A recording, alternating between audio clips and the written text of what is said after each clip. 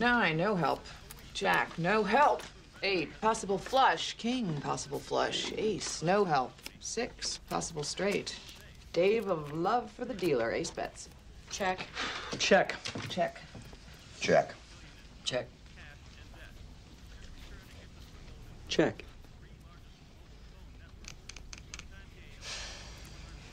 Mr. President?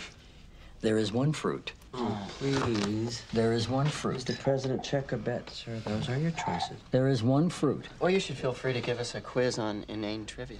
There is one fruit whose seeds are on the outside. Name it, please. Is it the kumquat? Oh. Check or bet, sir. I bet 5. Call. See it? Fold. See it. Call. I see it.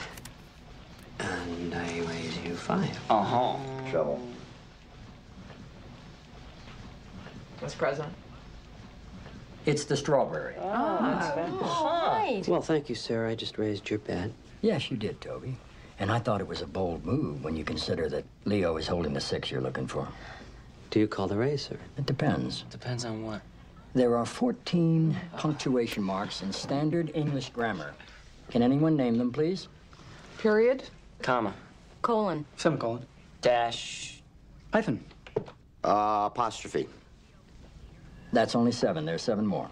Question mark, exclamation point, quotation marks, brackets, parentheses, braces, and ellipses.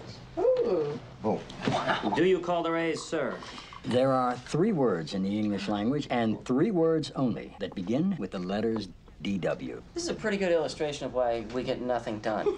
Can anyone name them for me, please? 3 words that begin with the letters DW. Yes. Dwindle. Yes. Dwarf. Yes. Dwindle. Dwank. Dwindle and dwarf. Come on, Princeton, we got dwindle, we got dwarf. I see your 5 and raise you 5, by the way. Dwarf. Dwindle. Fold. Fold. Last card down. A witch's brew, a magic spell, an enchanted forest where... There's dwell. Dwell. Dwell. Dwindle, dwarf, and dwell. Well, the answer's correct, but let's check with our judges and say... Oh, no, I'm sorry. Time expired. What? What time? My time. You have your own time? I call. Trip 9s.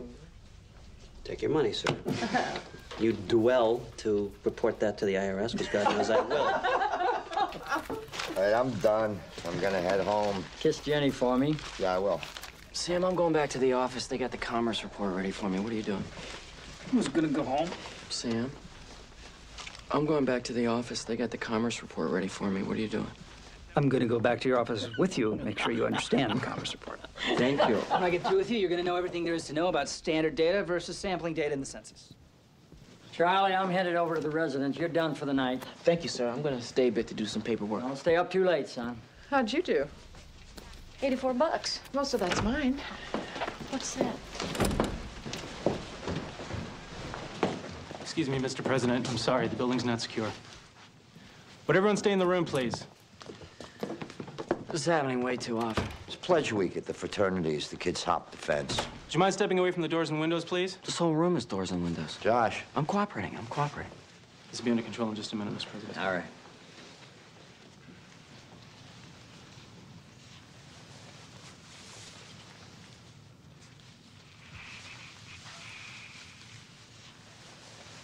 What body of water in South America is formed by the confluence of... Excuse me, Wink Martindale?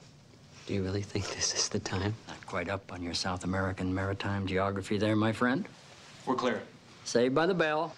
This is the kind of thing that didn't used to happen at my old job.